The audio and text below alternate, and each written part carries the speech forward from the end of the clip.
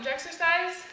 So you're going to go ahead and take a nice shallow lunge step, slight bend in both knees, and you're going to raise your hands up overhead, shoulders in your ears, and you're just going to lean forward, hinging at the hips, keeping a nice flat back, maintaining this really emphasized arch right here in your lower back.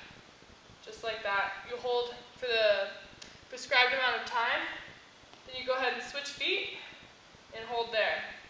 If you're not feeling this exercise, go ahead and lean forward more, just like that. And that's the low back lunge exercise.